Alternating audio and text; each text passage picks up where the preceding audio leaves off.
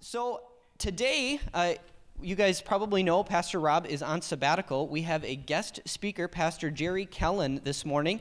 He has been in Eau Claire for 15 years. He's a pastor, retired pastor from The Bridge on Claremont. He was part of the church plant team there. He is happily married to his wife, Sue. He has 3 kids and 8 grandkids, and he's going to be sharing with us out of Habakkuk for the next 3 weeks. So if you'd like to come on up, Pastor Jerry, and teach, that would be wonderful. Thank you. And thank you very much for that introduction. Ups. A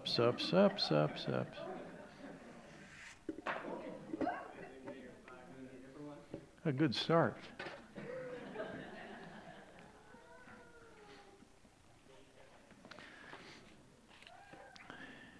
And I should just say I have a better plan next week.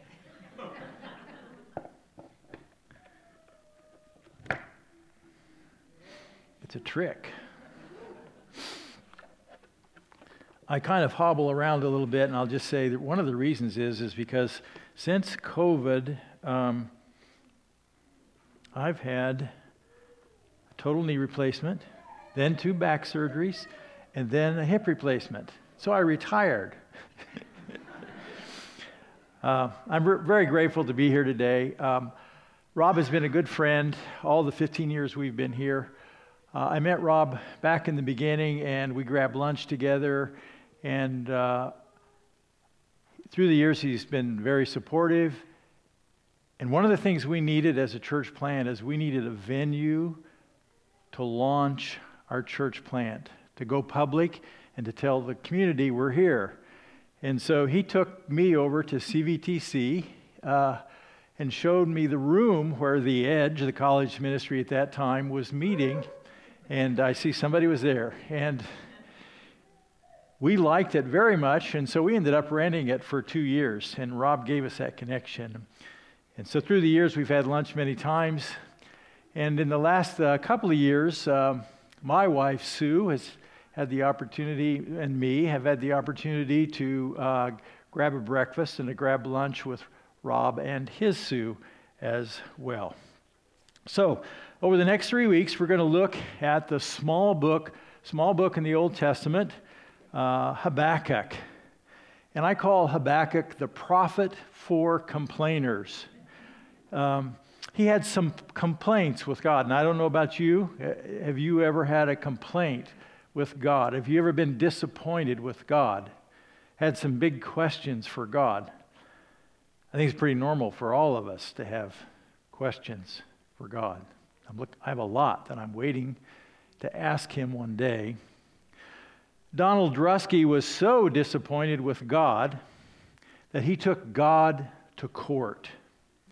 He had been fired from his job in U.S. Steel in 1968. And then he decided to take God to court. And the lawsuit read like this: the defendant, God, is the sovereign ruler of the universe and took no action against the leaders of his church and the leaders of his nation for their extremely serious wrongs, which ruined the life of Donald Drusky. For compensatory damages, Drusky requested the return of his youth, the great skill of a guitarist, and the resurrections of his mother and pet pigeon. The Syracuse court ruled in 1999 that his case was frivolous and therefore it was rejected. The problem seems to be that God doesn't always seem to do what people want. Maybe you've asked God for something that's really important to you and he didn't answer. He seemed silent. Maybe you've asked God for someone that you love or someone that you know to be saved from the penalty of their sin. Maybe you've asked God to save a marriage or to bring healing to a physical problem, and there was no answer. And the question comes, why? Why doesn't he answer? Why is he silent? This was Habakkuk's experience in the 7th century before Christ. We don't know much about Habakkuk. What we know is right here in this book. But you may know that Habakkuk contains one of the most important verses in all the Bible. You can just start looking now and see if you can find it. So we want to start right now with in verses 1 through 4, and we're going to look at the prophet's disappointment with God. Habakkuk receives a prophecy from God. It's an oracle from God. It's a burden from God, and those are all translations used for this prophecy. And the idea is, as a burden, this is a heavy message. It's a heavy prophecy, and it weighs Habakkuk down. And so he has this question for God. He's received this prophecy, and he's so disappointed with it. Now, you may know that the prophet's role in the Old Testament was primarily to take the message of God and then declare it to God's people. But Habakkuk doesn't do that. He takes this message and then he goes right back to God with his questions. And so this personal experience of Habakkuk is recorded right here for us. Habakkuk chapter 1, verses 1 and 2. The prophecy that Habakkuk the prophet received. Verse 2, here it is. How long, Lord, must I call for help, but you do not listen? I cry out to you, violence, but you do not save. Now, it's helpful, I think, to understand a bit of the historical background that's happening here. Like what happened in the 7th century before Christ. I don't know. That's a long time ago. There's a lot of important things that happened, and the time right here is between 609 BC and 605 BC. Now, Josiah was a great king of Judah. There were a lot of reforms under King Josiah, but he was killed in 609 BC at the Battle of Carchemish. And the kings that followed were kings who did evil in the sight of the Lord. And 3 of those were his descendants right off the bat. And so in 605 BC, a great tragedy happened. Jerusalem was destroyed by King Nebuchadnezzar, the king of Daniel's day. And so Nebuchadnezzar comes in and he destroys the city. So this prophecy is right there in between those 2 time periods. We know that the destruction of the city hasn't happened yet. The kings that followed King Josiah promoted foreign gods, and they worshipped idols, and the rich got richer and the poor got poor. And the leaders were cruel and violent. Politicians and court officials were corrupt. Immorality was rampant. God was dishonored. And Habakkuk, one of the godly remnant, Habakkuk was a godly man. He knew God. And it just made him ill to see what was happening to God's people right before his very eyes. And so he prayed often for God to intervene. But God was silent. And so we see the next question is, God, why don't you care about injustice? And that's going to be developed in 3 and 4. Why do you make me look at injustice? Verse 3. Why do you tolerate wrongdoing? God, why don't you care? I don't understand. It's not right. God, you need to do something. You ever felt that way? Destruction and violence are before me, Habakkuk says. There is strife and conflict abounds. God's people are turning on themselves. And the words here for strife and conflict speak of legal situation, legal court decisions. And the court was corrupt. It was overrun with bogus lawsuits, self-centered for selfish gain. Verse 4, this is what Habakkuk concludes. He says, therefore the law is paralyzed. That seems like a logical conclusion. The law has no power. It doesn't seem like the law has authority. It's not impacting people. People don't respect it. You know, it doesn't seem like it's living and powerful and sharper than a two-edged sword. It seems to be inactive. It seems to be destabilized. Therefore, the law is paralyzed, and justice never prevails. The wicked hem in the righteous, and justice is perverted. Justice is a sham. And for Habakkuk, this is just wrong. God, why don't you do something? God, we need justice. God, we need somebody to clean this place up. Now, Habakkuk is honest. And God is okay with honest questions. It's okay to complain to God. But there's a way to go about it. And it's about treating God with respect and honor as you state the issues that you have. It's normal for us to have things that we're disappointed with and that we need to take to God. And that's where the correct place to go. The psalmist complained to God many times. Job complained to God. Jeremiah complained to God. And even Jesus complained to God. He said, my God, why have you forsaken me? Now, did Jesus have a theology problem? I don't think so. He was just being honest. That's how he felt. That was the situation he was in. Verses 5 through 11, there's going to be an answer. And we see God's declaration of his intentions in verses 5 through 11. And the answer comes. God will do something utterly amazing. Verse 5. Look at the nations and watch and be utterly amazed. Habakkuk, I have a big surprise for you. You didn't see this one coming. It's not what you expected at all. But I am answering. For I'm going to do something in your days that you would not believe, even if you were told. Now this is one of those important verses. This is not the most important verse in my view in the book of Habakkuk, but that's going to be quoted in Acts chapter 13 when the gospel is presented.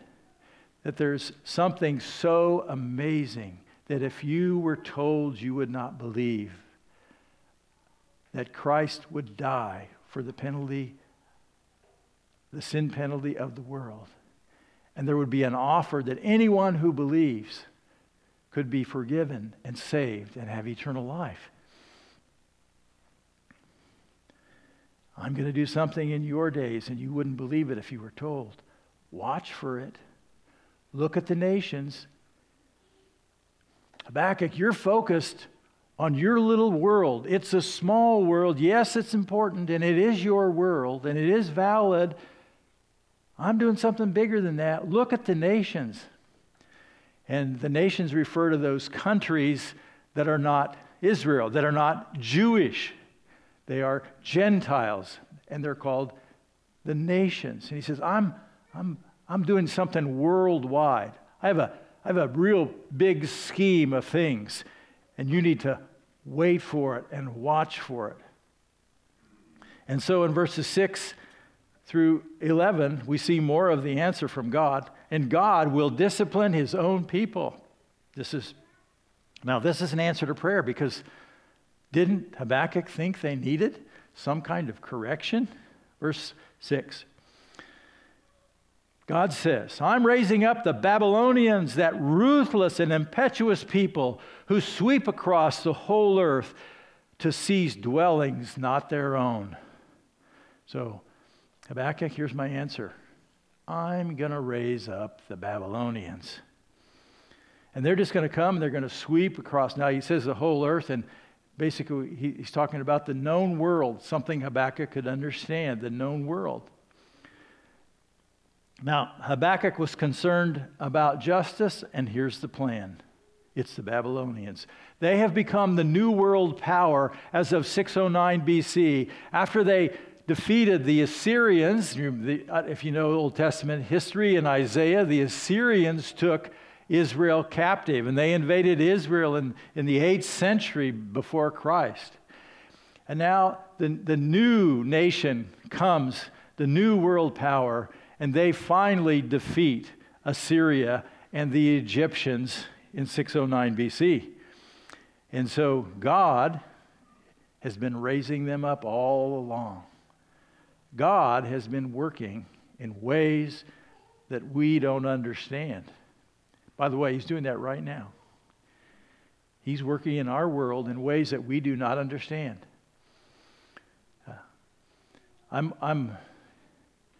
It's easy for me when I think about theology is something I love, and I understand that God is infinite and he has an infinite mind, and if he were to download just a small portion of his knowledge onto me, I would be vaporized.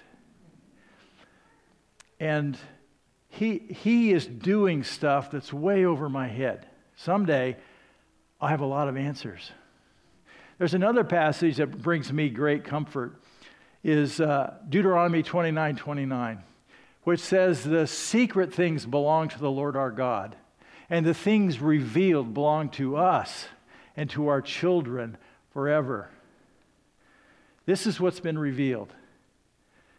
They've been revealed to us and our children forever. It's our job to know this book.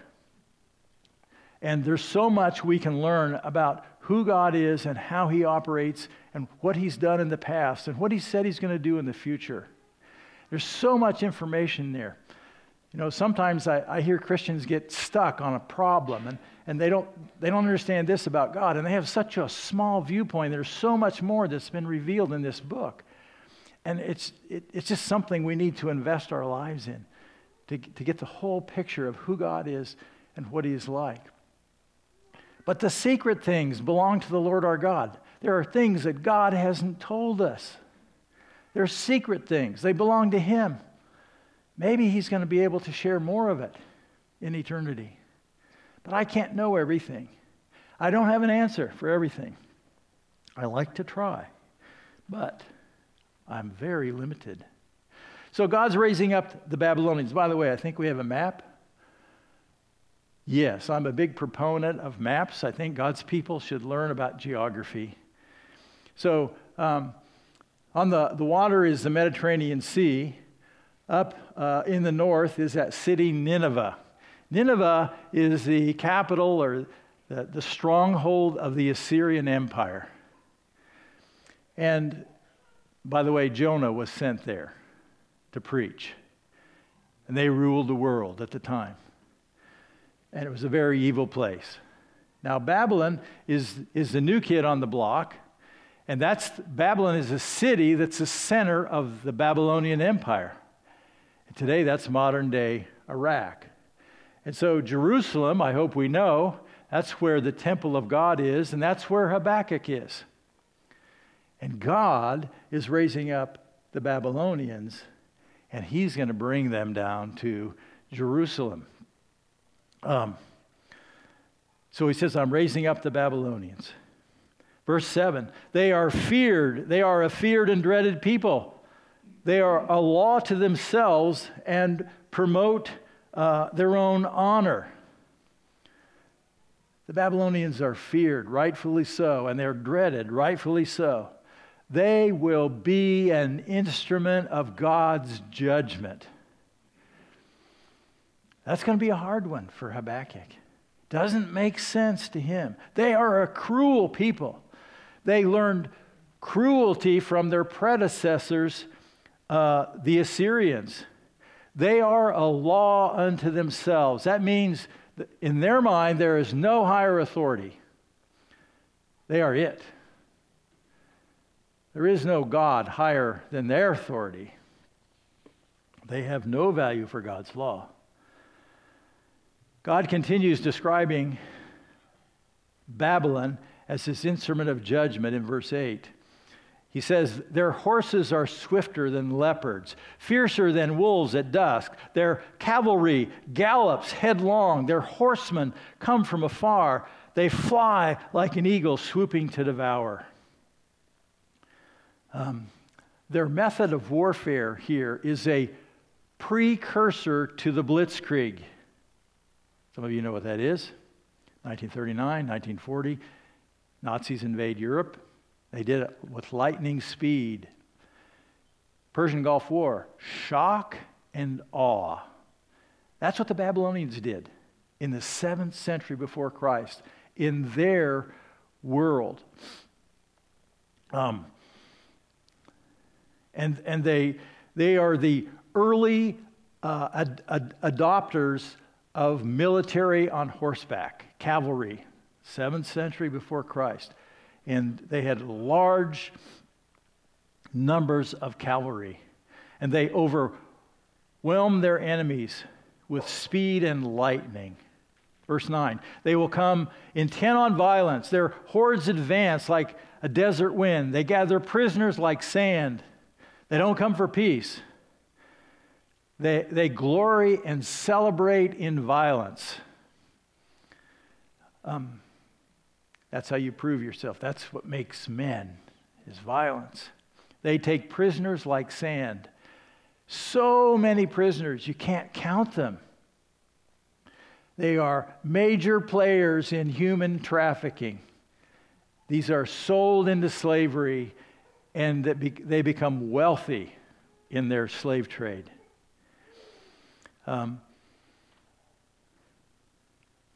Verse 10, they mock kings and scoff at rulers. So the Babylonians came into Jerusalem, and this is how they treated the king of Jerusalem. This is one of the descendants of Josiah in 2 Kings chapter 25. So just follow along. They mock kings and they scoff at rulers. This was a way that they humiliated kings. And when they came into a city or a nation and they captured a king, they sometimes would put him in a cage and then just parade them through the territory in the cities and in the countryside. This is what they did in Jerusalem. So in the 9th year of Zedekiah's reign, so he's the king of Judah. He's a descendant of Josiah. Nebuchadnezzar, king of Babylon, marched against Jerusalem with his whole army. He encamped outside the city, and he built siege works all around it. The city was kept under siege until the 11th year of King Zedekiah. Quick comment here. It's mentioned here in Habakkuk, building siege walls. How do you do that? Well, some of you know right off the bat. But the way they did that is, so there might be a wall in Jerusalem that's 40 feet high. How are you going to overcome that? Well, they just got an ox cart or a donkey cart, and they filled it with dirt, and they hauled it up to the wall, and they dumped it. A lot of ox carts. The bigger they are, the better. Somebody has to load those carts, and somebody has to empty them. And they spent 2 years building the siege works so that they could go up the 40-foot wall. And then they went into the city and captured the city. That's how they invaded cities. It's a lot of time and a lot of energy.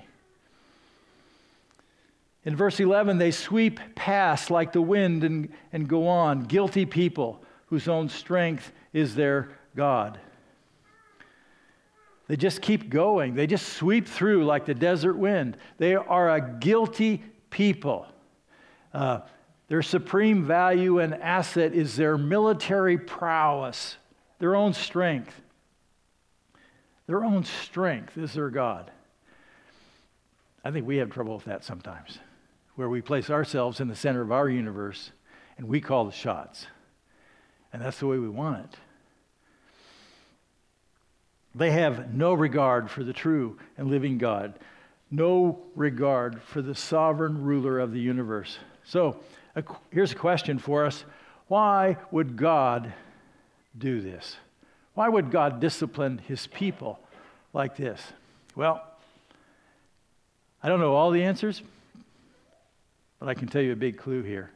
800 years before the book of Habakkuk, God gave the law of Israel to Moses.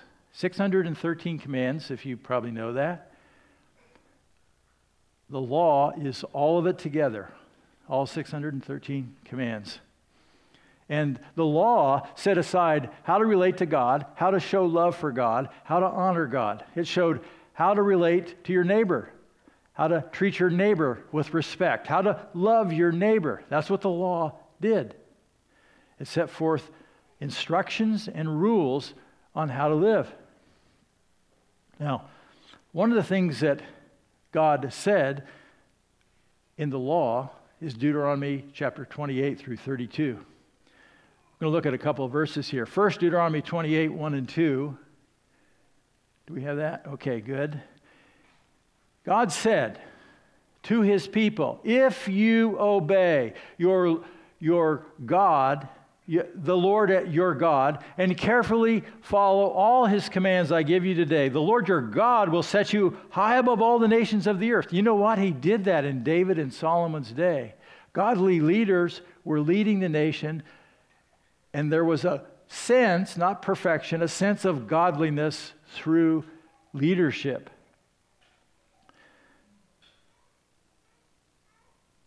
And God will set you on high above all the nations. And all these blessings will come on you and accompany you if you obey the Lord your God.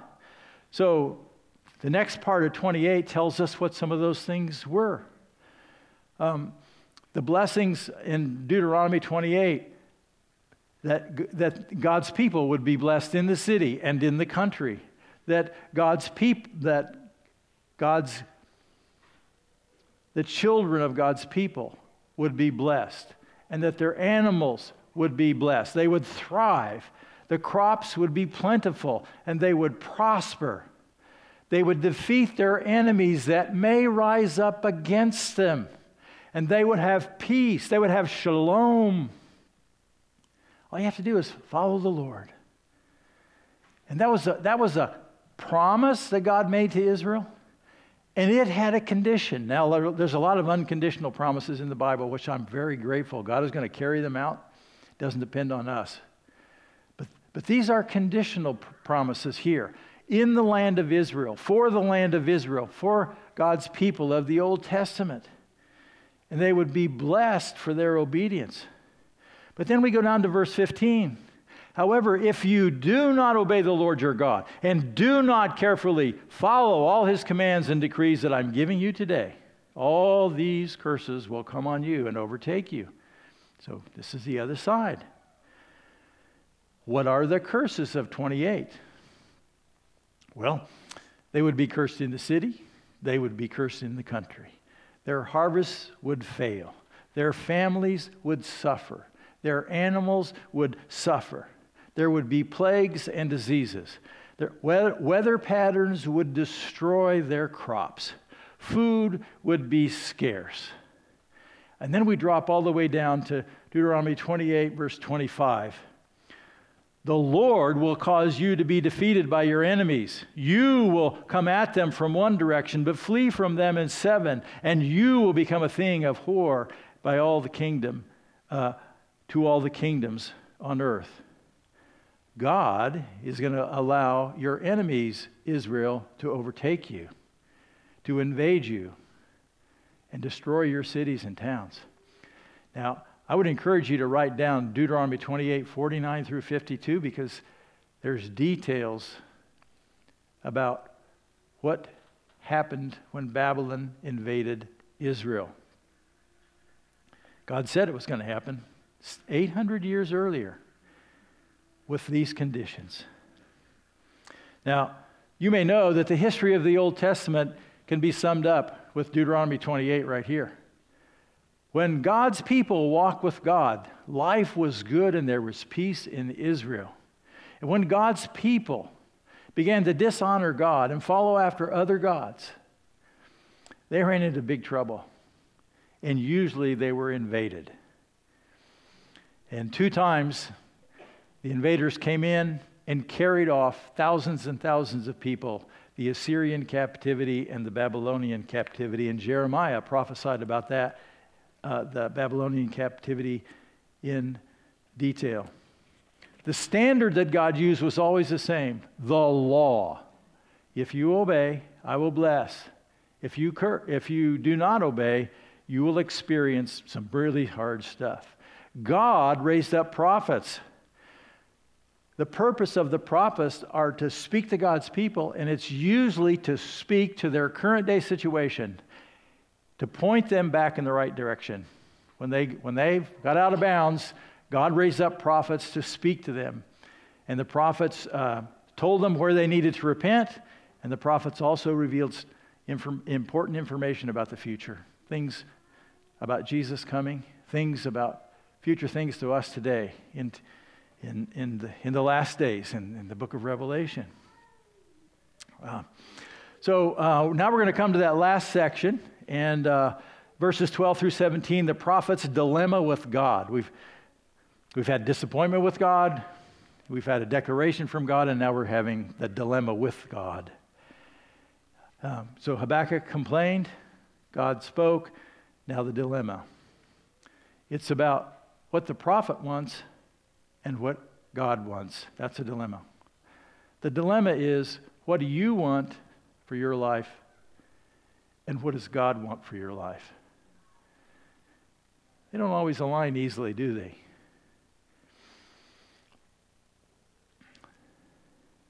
So Habakkuk comes with more questions. God, why do you use evil people? And we're going to see this in verses 12 and 13. I don't understand, God, why you would do this. It doesn't make sense to me. Not how I would do it. Verse 12. Lord, are you not from everlasting? The answer is yes. See, Habakkuk has good theology. He knows the true and living God. God is eternal. And Habakkuk knows God, and he has a personal relationship with him. He continues, my God, the Holy One. It's Habakkuk's God. It's personal. And yes, God is the Holy One. He is holy. That's true. You will never die. Yes, he's eternal. And now he understands, and Habakkuk is agreeing with God about theology here. He's saying, God, you are sovereign. I believe that. You said you're going to do this. You're going to do it. I don't understand. He goes on. Look at this.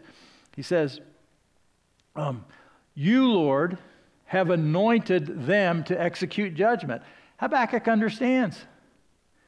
He's been told, this is what I'm going to do. I'm going to raise up the Babylonians. Habakkuk doesn't argue that. That's what God's going to do. He's sovereign. And then Habakkuk says, my rock. God is stable. God is strong. God is steadfast. That's Habakkuk's God. He's secure. He's stable. But God is going to use those Babylonians, those awful people, to be his instrument of judgment. So Habakkuk continues, your eyes are too pure to look on evil. You cannot tolerate wrongdoing. And so Habakkuk knows God, and he just doesn't understand. Why do you tolerate the treacherous? Good question. Except God warned them in Deuteronomy 28 that this could happen. This was not new. He didn't understand. God had already made those, they just didn't want to believe it was true. That you would actually do this, God. It's not the way I pictured it. Why are you silent when the wicked swallow up those more righteous than themselves? Now, so here's the deal. The problem is the Babylonians are a guilty people. Even God said they were guilty. The other problem is the Jewish people are guilty people as well. The people of Israel are guilty people as well. And, You've probably heard this before, that what if God were to eliminate evil at 12 noon today? All evil in the universe would be eliminated. Well, you know the answer. We would all be removed. We would be taken out. And so Habakkuk's playing the comparison card here. So, God, they're really, really bad. We're not quite that bad. Why would you use them? And God is just doing what he said he would do. He's judging his people just the way he said he would do it. Verses 14 and 15, Habakkuk just continues. He says, why do you endorse injustice? It's not fair, God. Verse 14, you have made people like fish in the sea, like sea creatures that have no ruler. So Habakkuk thinks about his predicament, and he just sees, we're like fish, God. We're not valuable here. We're not players.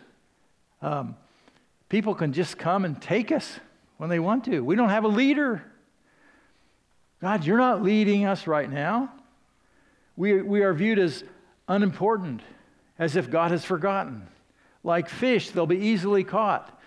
And then verse 15, the Babylonians are pictured here like commercial fishermen. The wicked foe pulls all of them up with hooks.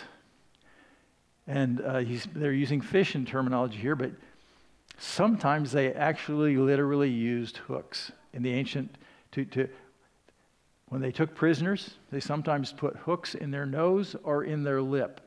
And they actually shackled them that way and pulled them along. The wicked foe pulls all of them up with hooks. He catches them in his net. He gathers them up in his dragnet. So he rejoices and is glad. Next question.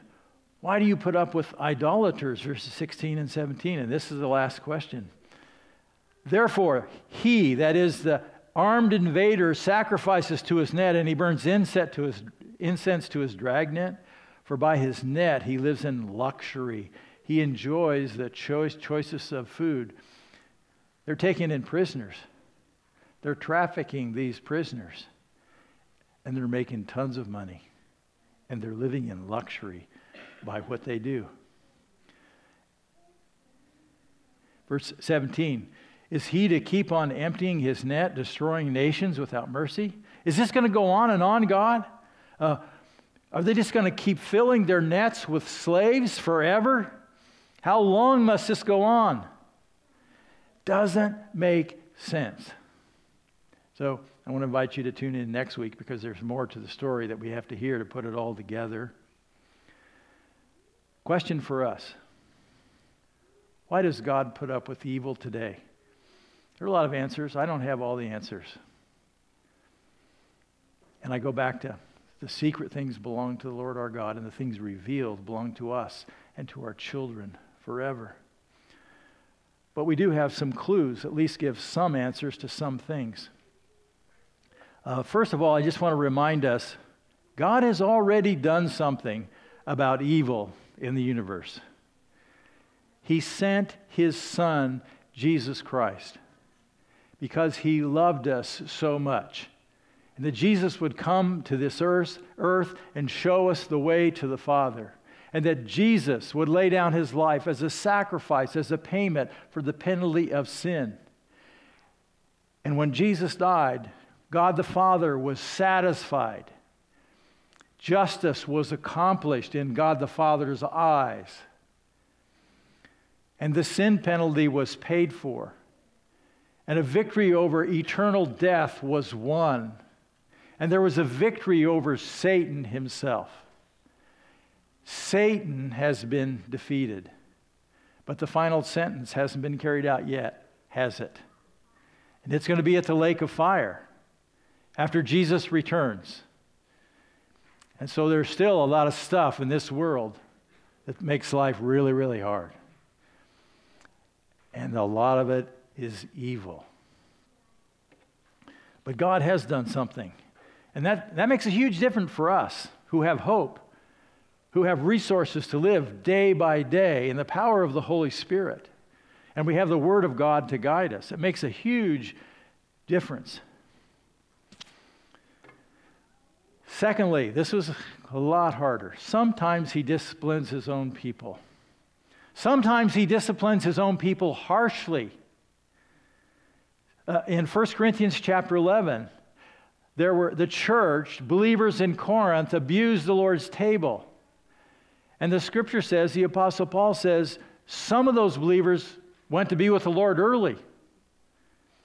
They died because of their disobedience. Some of them became sick, so there was illness related to the discipline on the church in Corinth. And there was 1 Corinthians 5:2, the man caught in immorality, and he was disciplined by the church. And the Apostle Paul said, turn this man over to Satan. Those are harsh words. They're strong words.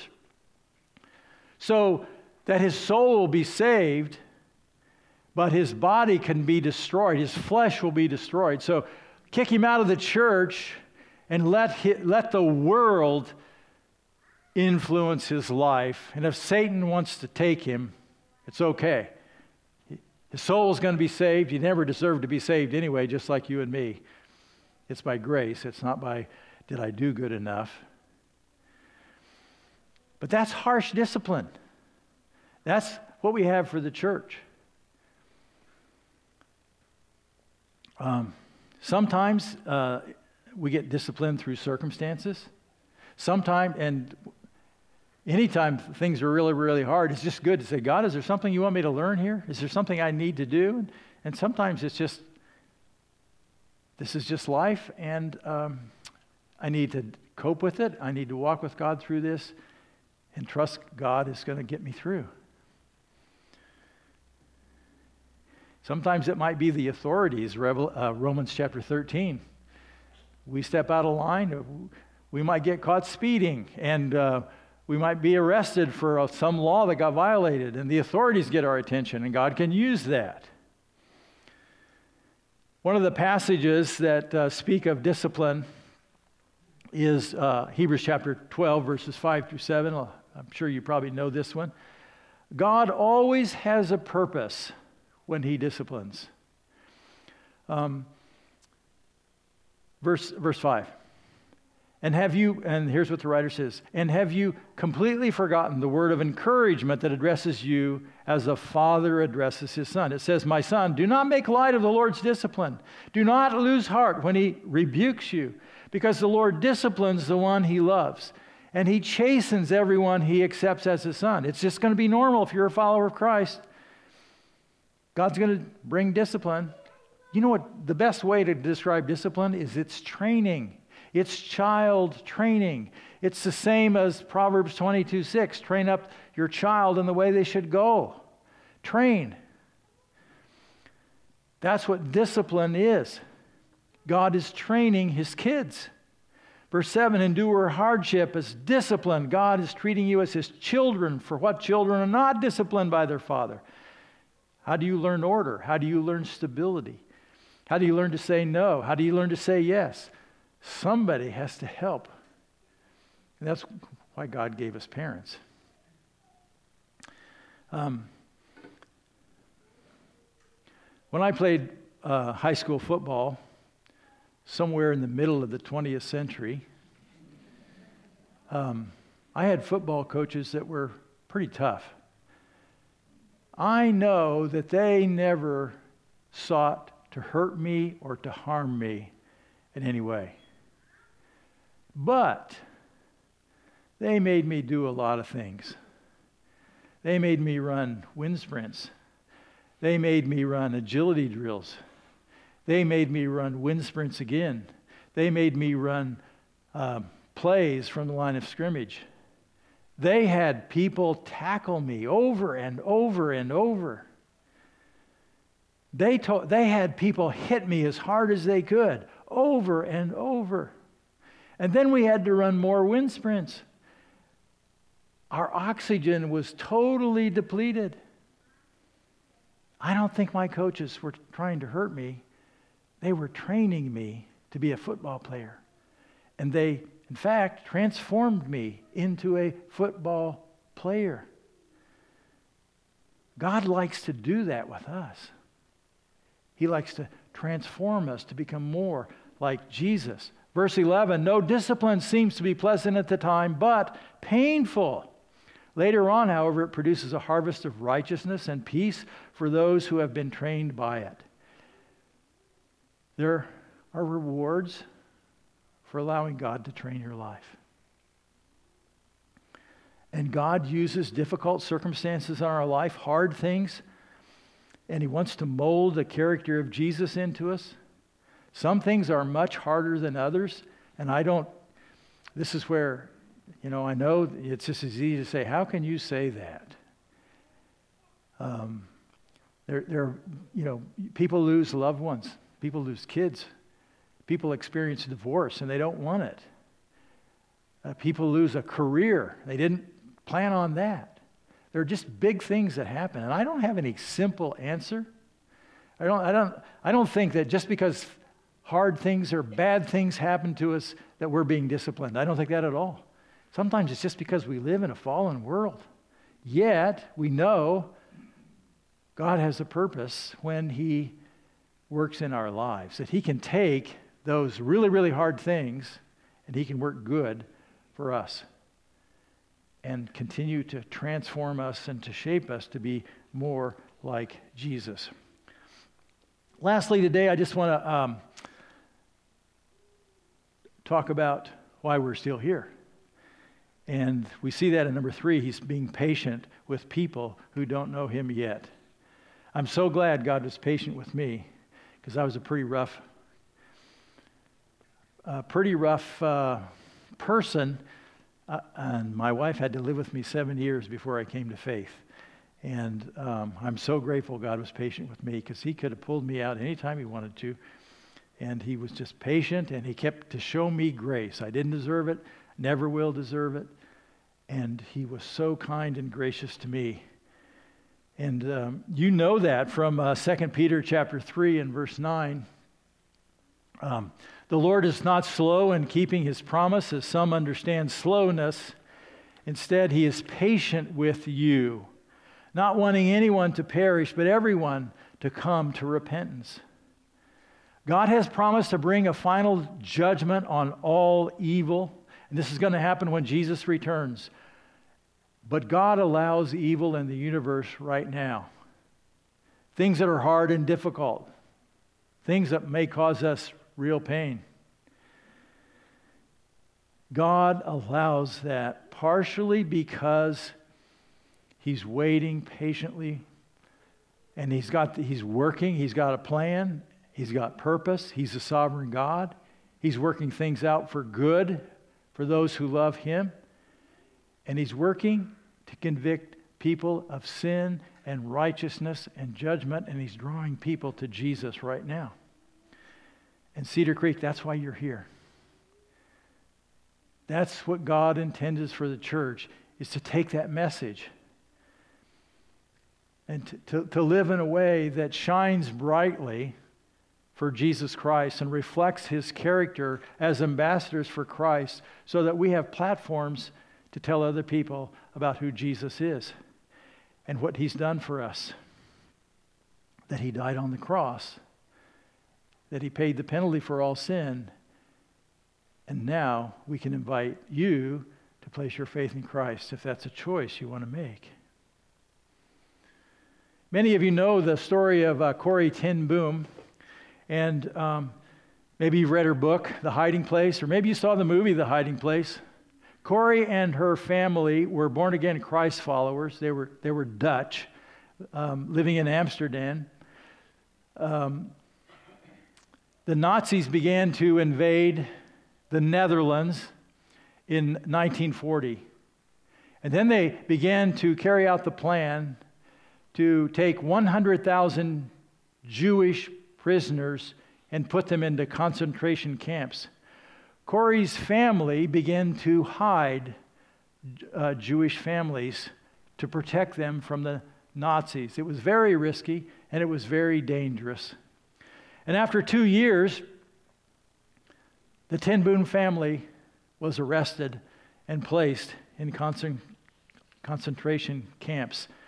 Corey's father died within 10 days, whether it was purpose or some other reason.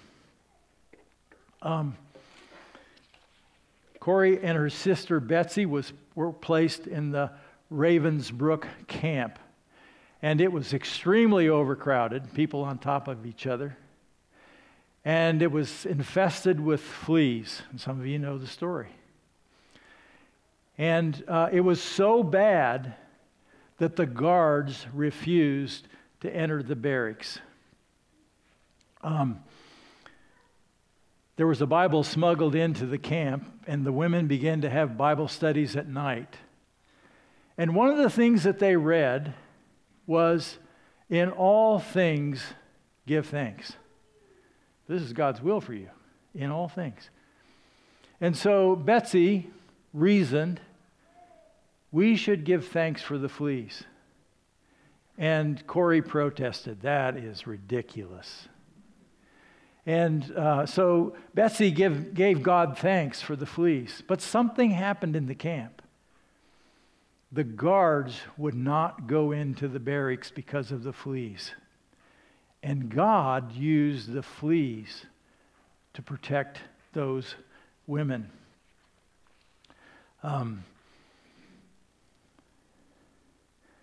God wanted Habakkuk to trust him. That's what Betsy did. She trusted God. In all things, give thanks. Okay, I'm going to thank God. God said it. I'm going to do it. I'm going to trust him in this. And God protected and took care of them. God wanted Habakkuk to trust him. He didn't understand this horrible situation. God, Habakkuk, I want you to trust me. You know what the most famous verse is? It's in Habakkuk 2:4. We're going to look at that next week. And the last part of the verse says, and the righteous will live by faith. That's what Betsy did. That's what God wants Habakkuk to do. And that's what God wants us to do. He wants us to trust him. He wants us to live by faith, even when we don't understand.